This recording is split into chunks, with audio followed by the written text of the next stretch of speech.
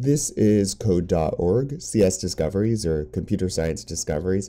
I'm working on Unit 2, which is Web Development, Lesson 4 of that, which is Headings, and we're on Level 8, Problem Solving Process for Programming. Let's see what we have. The problem-solving process for programming. Define. Read the instructions carefully to ensure you understand the goals. Rephrase the problem in your own words. Identify any new skill you are being asked to apply. Look for other problems you've solved that are similar to this one. If there is starter code, read it and understand what it does. And that's essential. When they start you off with code, don't just start attempting to solve or do whatever they're asking. Make sure you understand what is around it. Because programming and computers and all of that, it's not going to work hodgepodge together. It needs to flow and it all needs to work together for a computer to be able to read through and understand it. Now prepare. Write out an idea in plain English or pseudocode. Sketch out your idea on paper. List what you already know how to do and what you don't yet. Describe your idea to a classmate. Review similar programs that you've written in the past. So, write out your idea in plain English or pseudocode. Pseudocode means maybe not in technical HTML or in technical code, but just kind of explaining in a simplistic way what you want the computer to do.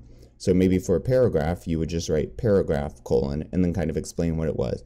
You don't necessarily have to know all the code that you would need. And then sketch it out on paper as well. A simple drawing can really help with that. Try. Write one small piece at a time. Test your program often. Use comments to document what your code does. Apply appropriate debugging strategies. Go back to the previous steps if you get stuck or don't know whether you've solved the problem.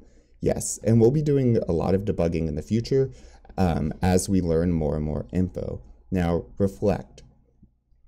Compare your finished program to the defined problem to make sure you've solved all aspects of that problem.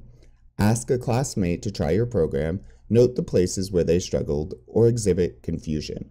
So where they're having difficulties, you really want to note that because you want it to be as smooth as possible. Or where your site doesn't make sense to them, note that. You want your site to be as straightforward and functional as possible. Ask a classmate to read your code to make sure that the document is clear and accurate. Try to break your program to find types of interactions or input that you could handle better. Identify a few incremental changes that you could make in the next iteration. So we haven't had as much direct code experience, especially since we're working with HTML right now, which is a markup language and not an actual programming language. But regardless, these processes are good and they're going to be used throughout, whether you're building websites or coding the next big app. So it's good to keep them in mind. With that being said, let's move on to level 9.